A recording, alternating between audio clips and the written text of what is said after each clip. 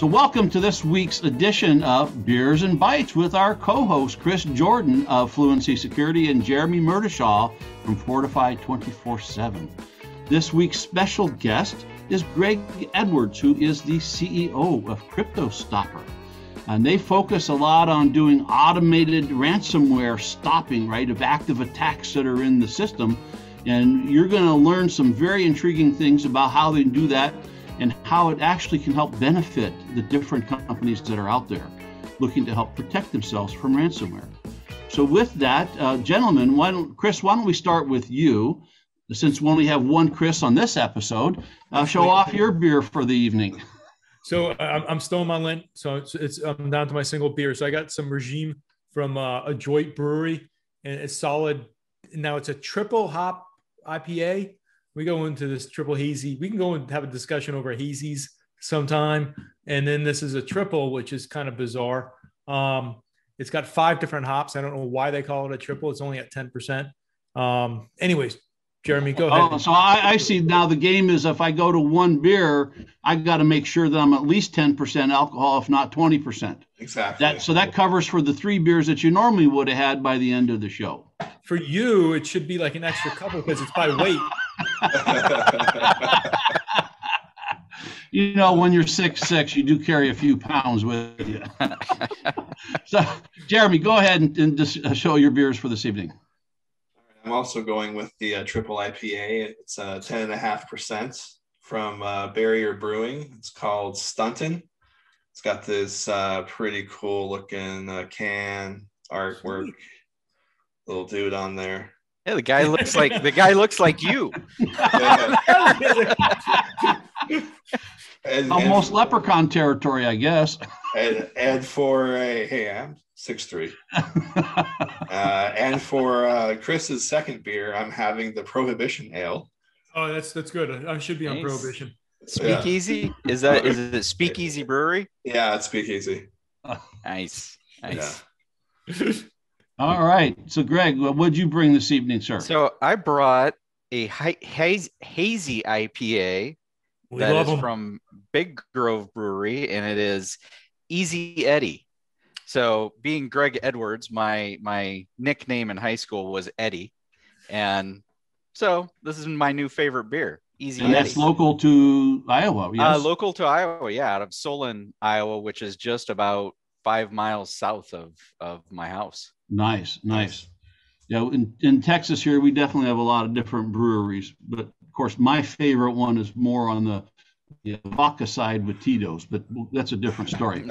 So for this evening, what I brought is an Alaskan ale this time around, and it's the amber. So it's an alt-style ale, and just it's not that 10% whopper. Yeah, I feel like we're weak here. I think mine is 5.6. So there you go. Well, we can drink twice as much then. There you go. I'm telling you for sure. Cheers. But, yeah. Cheers. So with that, Cheers. Greg, tell us a little bit about yourself and what you do with CryptoStopper. I know I kind of alluded to that up front, but give us a little more detail, please. Yeah, so I actually used to own an offsite backup and disaster recovery company that I ended up selling to a company called J2 Global in 2016. And one of the reasons that I sold it was because of the problem of ransomware. So 20% of our clients between 2012 and 2015 were hit by ransomware and needed full-on recoveries. So it seemed pretty obvious to me that this issue of ransomware was going to continue.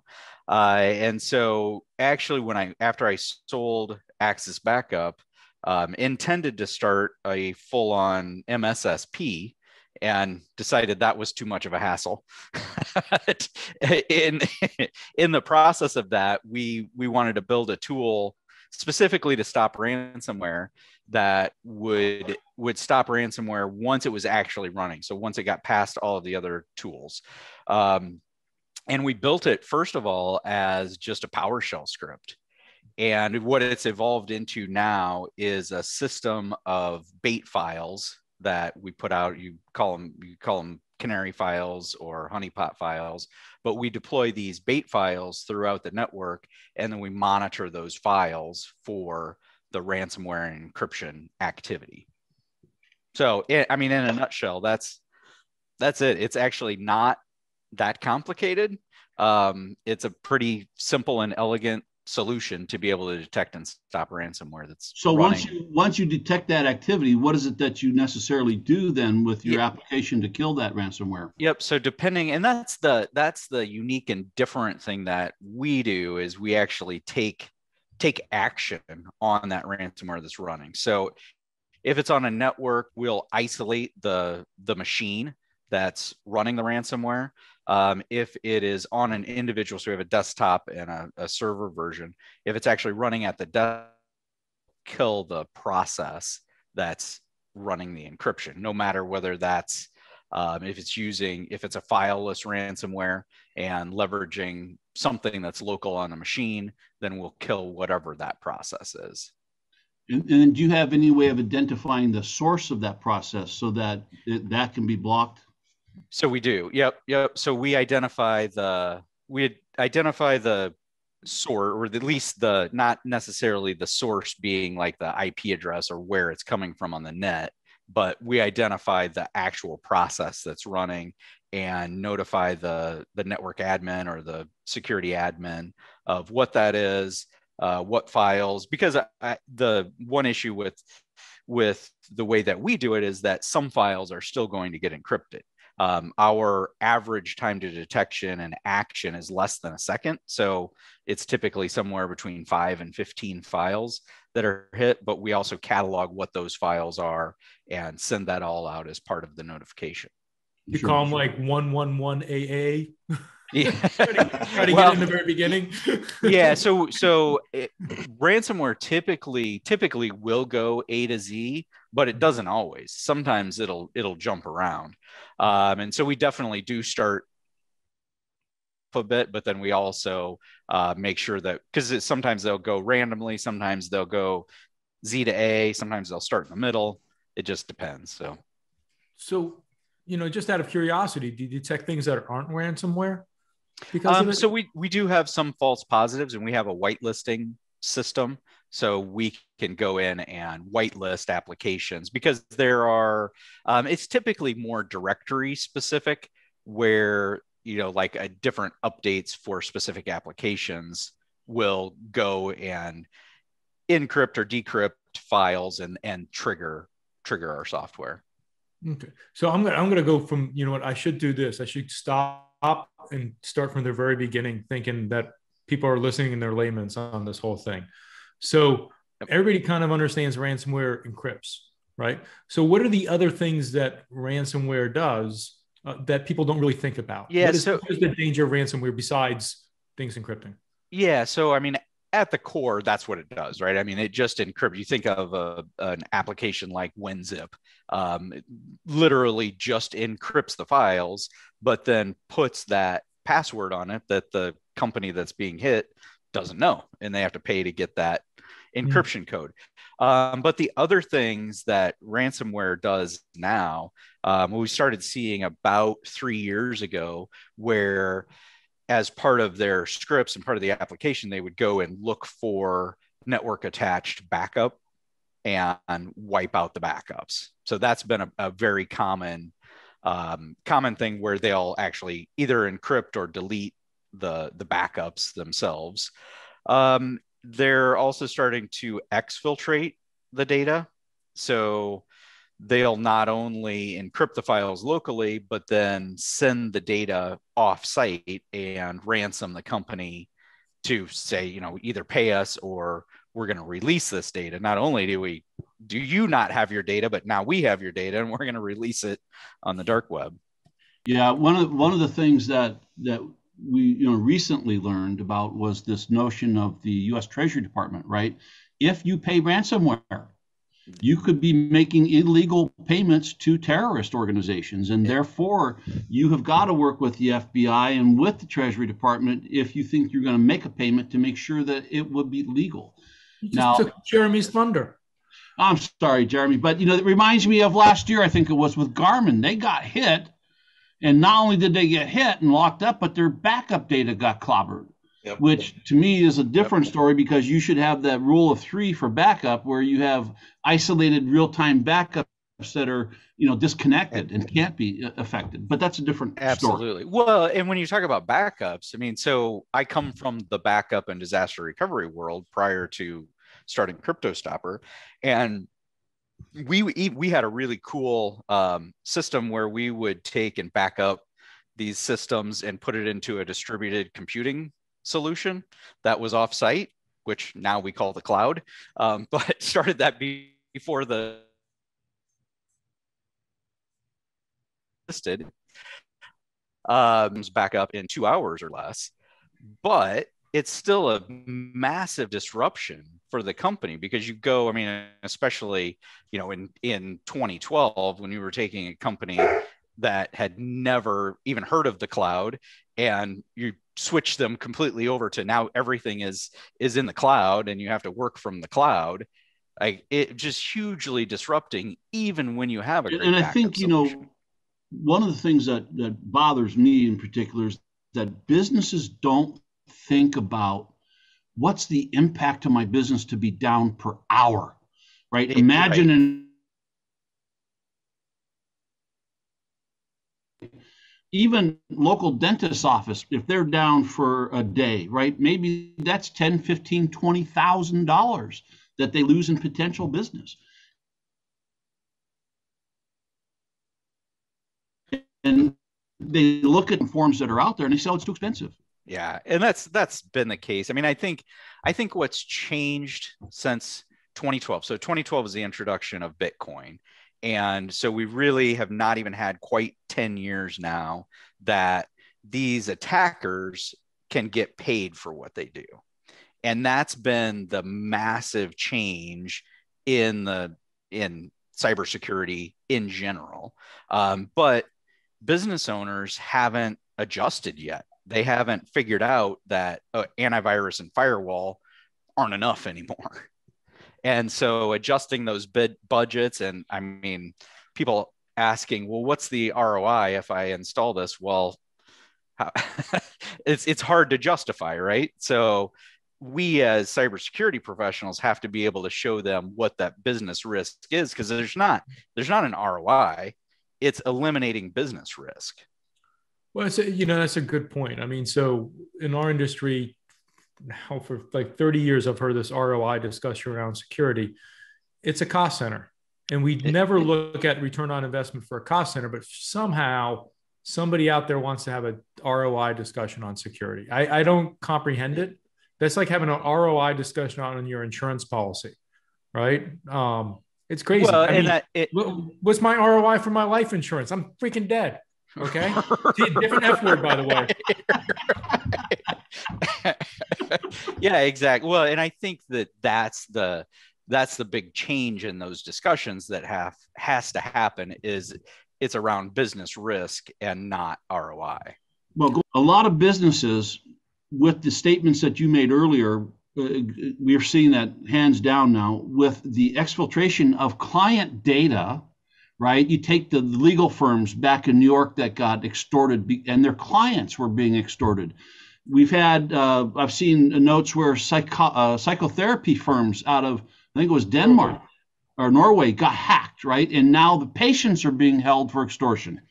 And the way that I could potentially translate ROI is, listen, if you can give your clients confidence that you are protecting their data from exfiltration, right, or being breached, will that not in return help you have potential differentiation over other businesses and maybe even help you grow that business?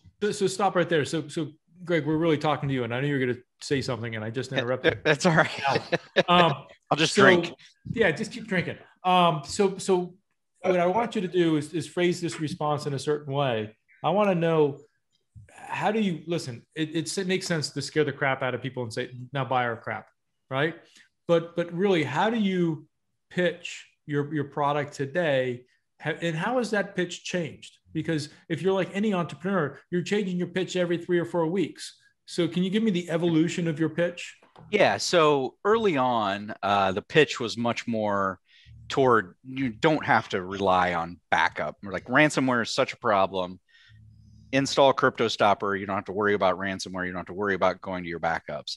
And what's changed now, we've gone to a fully channel partner. So we're only selling to resellers, so managed service providers. And the pitch to them is don't, I mean, every MSP that I've talked to in the last 2 years has dealt with ransomware within their client base. And so it's eliminating the risk for them of going out and having the discussion with their clients about why did we get hit by ransomware? Because every client of an MSP thinks they're protecting me.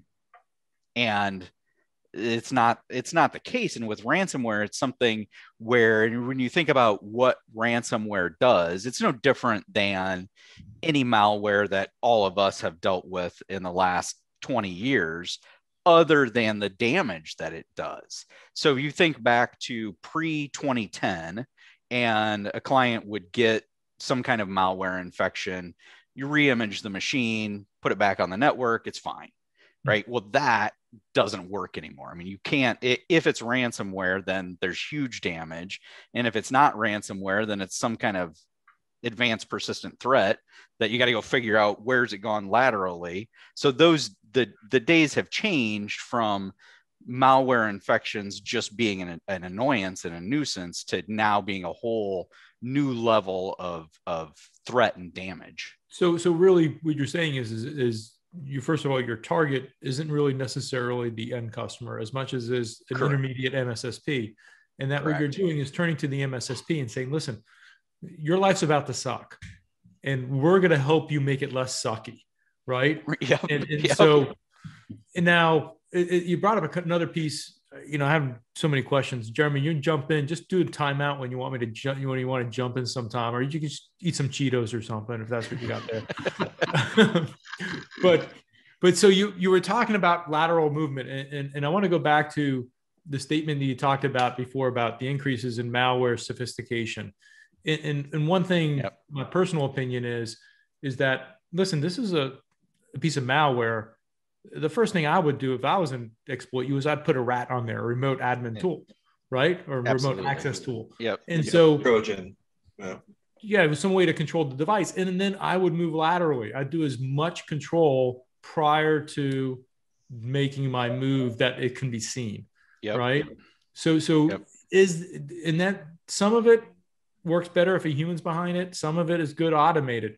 What have you seen as far as the sophistication in that direction, as far as really rat oriented, I'm going to take everything I can? Yeah. So Ryuk, which is one of the most prolific ransomware. Absolutely. And they've made $150 million.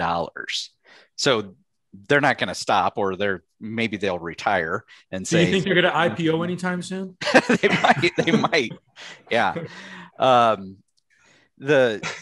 So what Ryuk is doing now is actually using a worm to use wake on LAN to then go through to spread laterally throughout the rest of the network.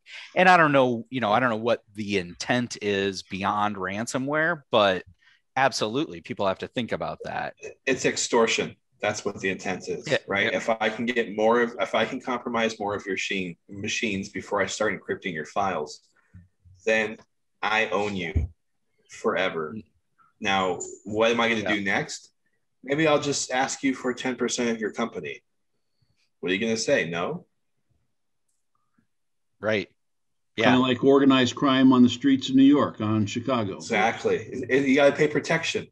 I'm protecting you from other malware that's going to come and get you.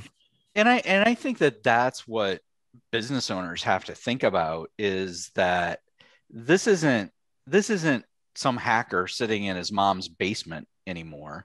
This is organized crime. And these guys are making so much money that the organized crime syndicates that used to do human trafficking and drug trafficking are still doing those things, but now they've added cybercrime to their repertoire because it's so profitable. and the chances of getting caught are so much less. Yeah. There's so much less risk. Yeah. Make more money, less risk, and just hire some nerds like us. Why not? And hire, enslave. What's the difference? Tomato. Indentured service, all that. So I've been out of the loop for a couple of years on malware writing. Now, the guys that are writing the ransomware, are anybody selling them as kits? Oh, like, In the old days, we used to have the root kits. You'd buy orange, you'd buy this, you'd buy black hole. Yeah. So nowadays there are kits where you can buy it. Well, it's actually ransomware as a service. As a service, yeah. But not as a kit. So the reason why I say that is because what was making the kits so powerful was I could sell them to all these people in third world countries, and I was making my money just selling it. There was the law would never come after me. But Chris, why not get a little piece of every transaction? I see what you're saying. Do it as a service, but I mean, so that's a better model, huh? The as a service model has proven itself time and time again. Some Harvard grad who said, I can do this better. I can make this a SaaS model. Right. So really what's happening is somebody is locked up in Siberia or wherever these guys are. Iran, Siberia, China. Why are you picking bad places to live? I'm thinking, well, San Francisco, but then again, that's a bad place to live too. That's right. How about Bahamas? The Bahamas. Somebody. Right. And some bean counters literally putting a PowerPoint together for their boss and saying, hey, if we did this as a service, we could make twice as much money. Awesome. So now let's talk about the evolution, because I like talking about the evolution, Greg, but I want to go back to a couple ideas that by the time we're at the end of it, we can discuss things that we probably patent and no one's going to listen to it anyways. So when we talk about the lateral movement and the malware, so I remember it was, I think the University of Michigan or something had their file shares all encrypted, right? So are you seeing, you talked about lateral movement and going for other things, backups, but are you seeing file shares and other things more sophisticated than just, I'm gonna take out your PC? Oh yeah, absolutely. I mean, we've been seeing that since 2012, where they're going laterally, because that's where the very first ransomware that I saw, and I wish I remember, it might have been CryptoLocker. The ransom was $40, and that one was a local PC. I think it was 2 Bitcoin. yeah, no doubt. Back then, sure. But then very quickly after 2012.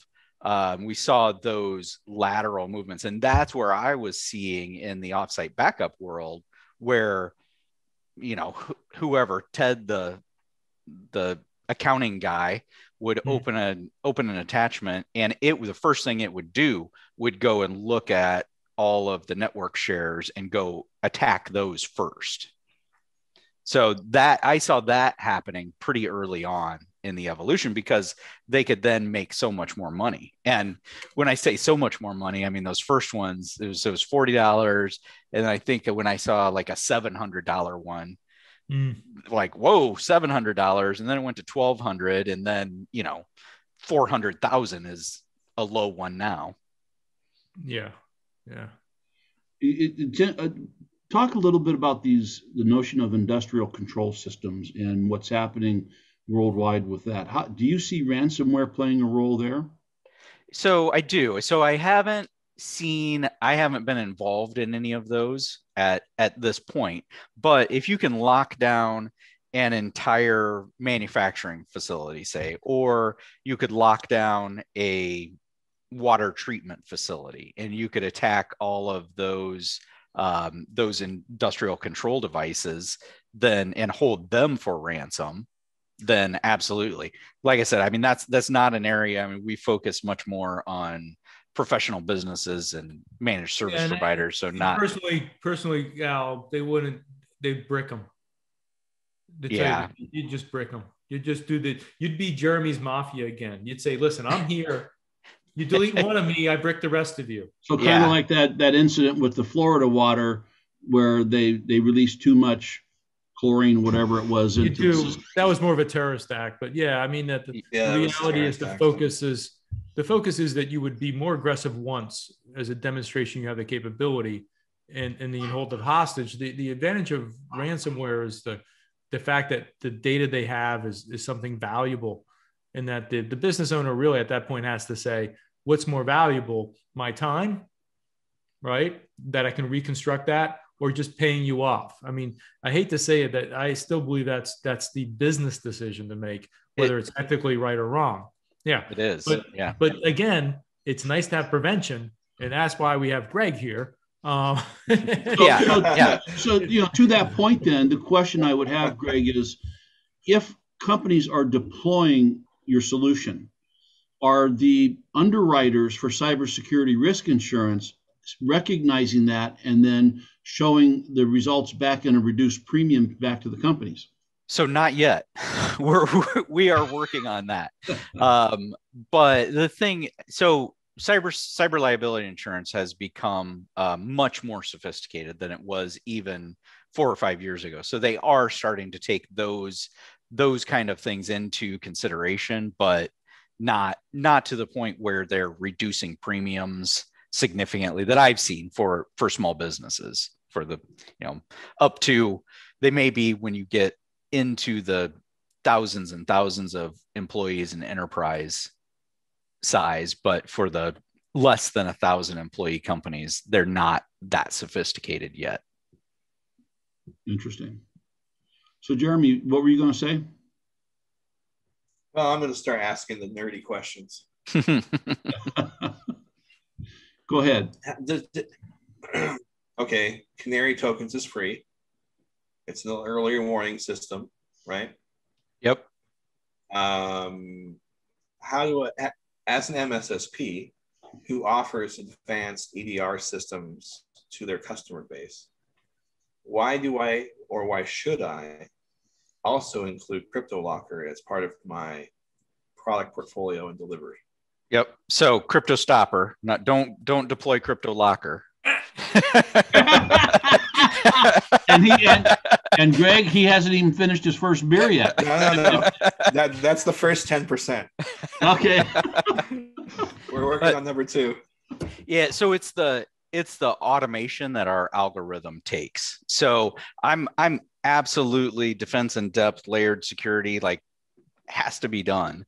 But what CryptoStopper is that last line of defense. So if it gets past all of the other protections and ransomware is actually running on the network now, then that's where we stop it. And we not only, because it's not just about the warning, because if you're getting a warning, it's too late. I mean, how quickly are the techs going to respond to it? I mean, if they're really, really awesome and they hit it in 15 minutes or less, then you're only talking, tens of thousands of files. If it's 2 hours, you're at millions of files. If it's more than 2 hours, you're done. So it's that time to detection and the automated action that we take.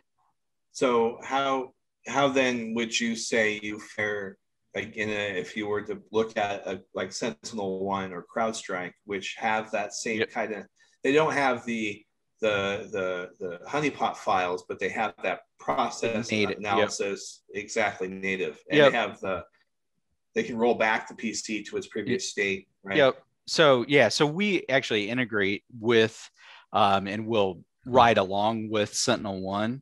We have them with CrowdStrike. CrowdStrike's typically in much more enterprise, larger clients than we're in, and so it's that additional layer with the canary files beyond just the native files, because it's not, because SentinelOne, we integrate with them, not going to knock their product, but just additional security and quicker time to detection and stopping. Just another blanket. So if there's some hash that they aren't aware of that the SentinelOne's AI cloud doesn't know about yet, it's a 0-day that nobody knows about, perhaps, that CryptoStopper will be the one to isolate that. Yeah, because we're not signature based in any way. So it doesn't matter what it is that's running, it's going to stop it. Right. You touch my file, which should never be touched, I'm going to look at you. Exactly. Okay. Okay. Interesting. So then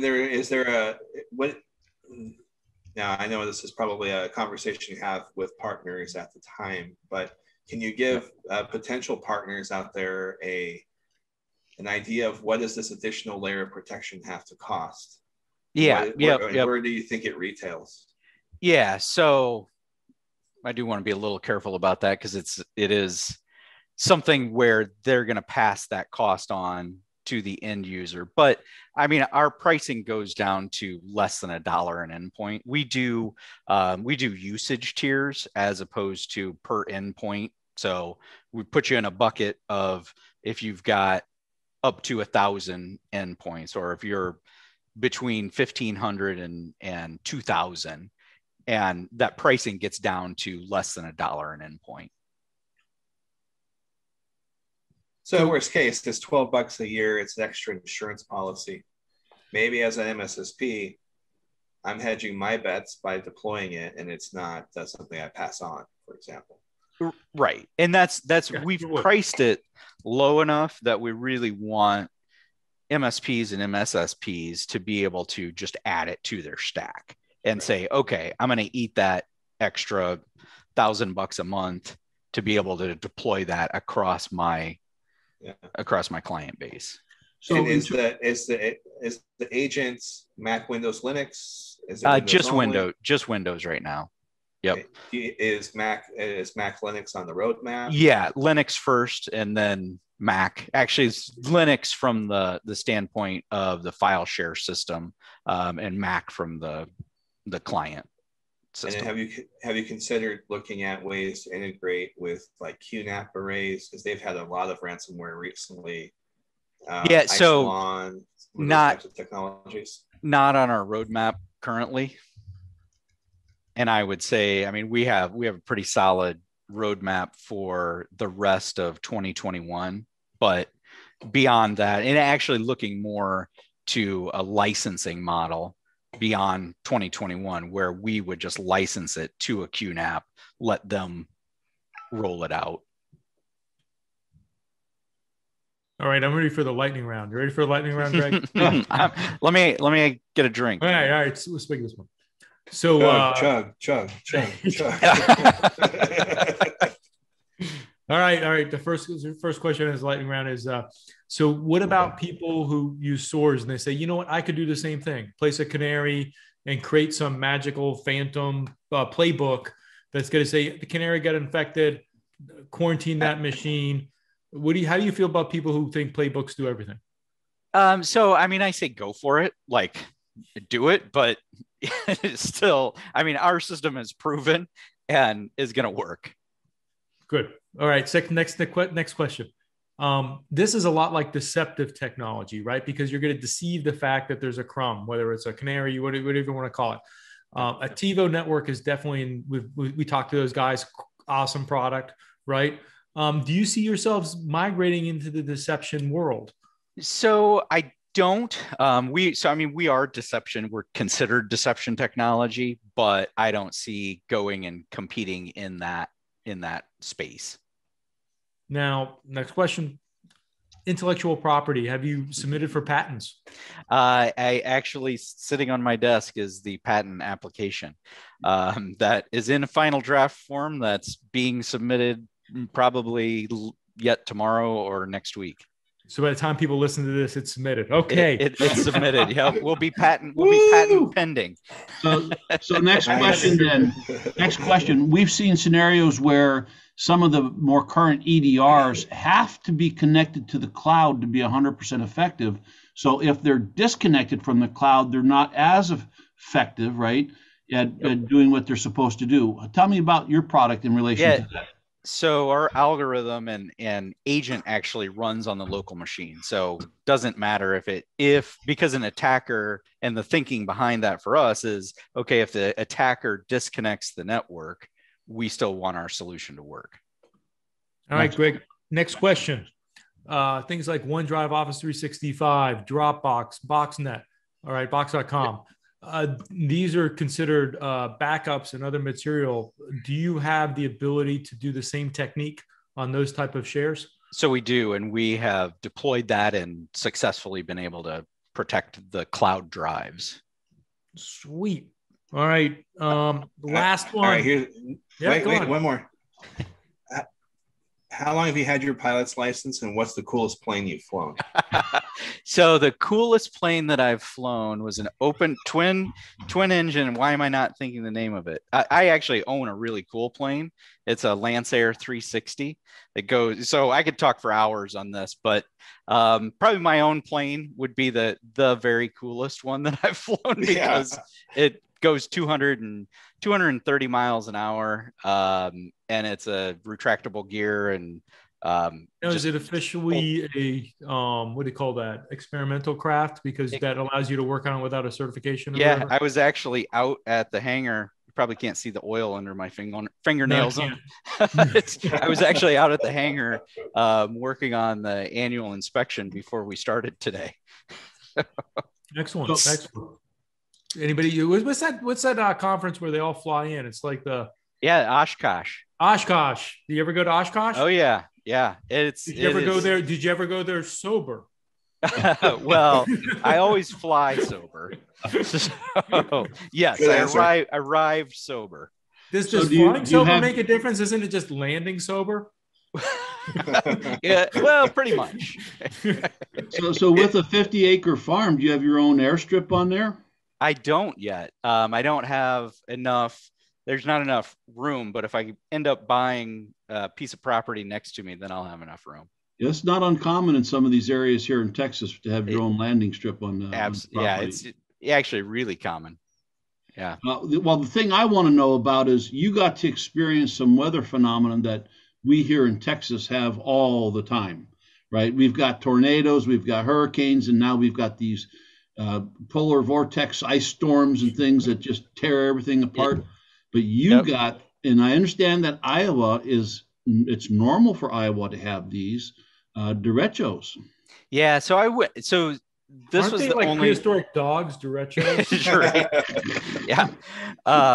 So that event was crazy. I mean, coming from the disaster recovery world, I would have not. I mean, it basically was a land hurricane that directly hit city of Cedar Rapids, which is just north of me a little ways. And I was actually out walking my dogs, and on our property, I was up on top of a hill, and I could see this. I mean, there were no warnings for this thing. I mean, usually we have, sirens going on that I can hear, and no alert on my phone, but I could see this just wall of clouds coming. And I'm like, all right.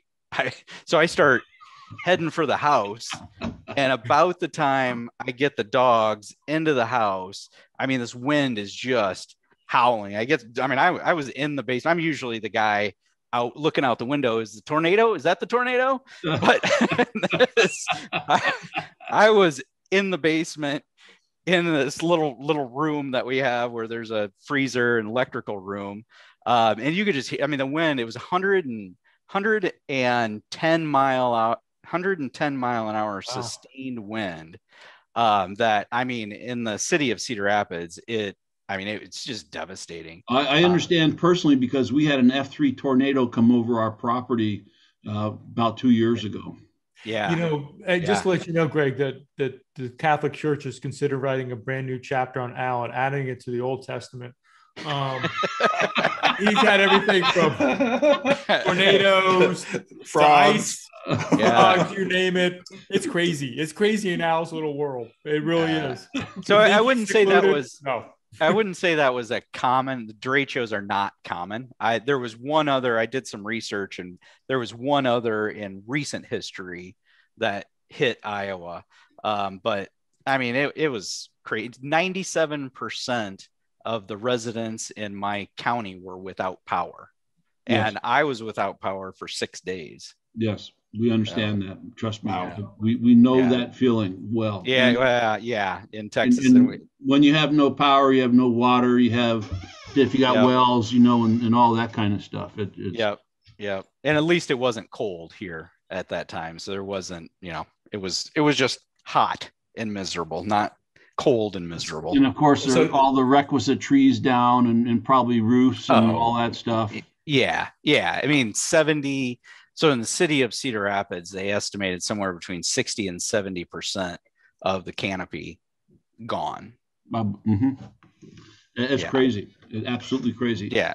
We've got 200-plus-year-old oak trees that when that tornado hit, that literally just laid them right over on their side. I remember us planting those. I'm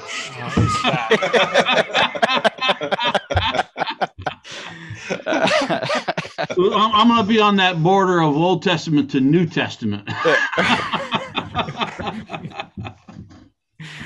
So, hey, I just have a question. So Greg, as you're going through this, two areas that I'm fascinated. One is, do you still do any research and development? I mean, are you guys still looking for new things to do? Yeah, so we do. And actually the exfiltration is something that we're adding to our system that we haven't yet, that I'm disappointed we haven't already added that. But being able to detect and stop, because a lot of the ransomware will now do that exfiltration first, and we're too late to that game. So detecting that exfiltration and cutting that off.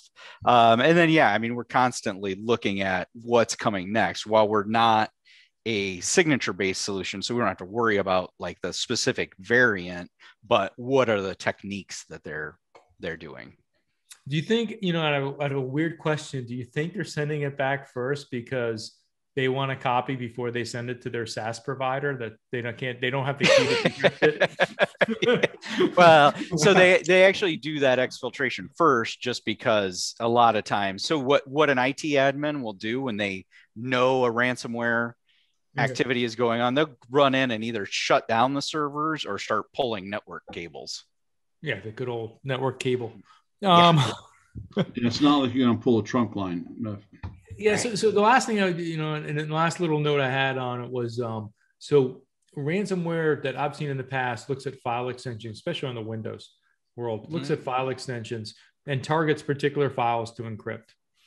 So wouldn't it make sense, if you want to do a backup, to change the file extension to something that a ransomware wouldn't find, number one?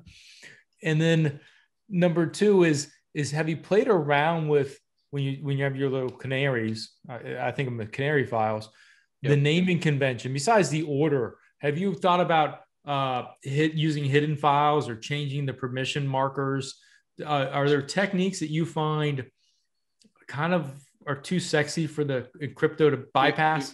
Yeah. So we do actually do all of those things. And I don't want to give away any not that it would matter. You're gonna get the you're right.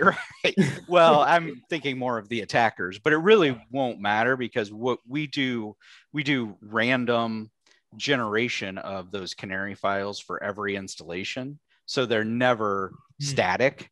So we're using different attributes and different file extensions, different size on every single installation that we do. Does your agent have a specific footprint on the machine? How much RAM, CPU does it take? How much disk space do you use on average? Yeah, so the resource utilization is very low. I mean, so less than 1% CPU utilization. RAM, I mean, it depends on how many files and how big the file system is. But it's a very, very small footprint.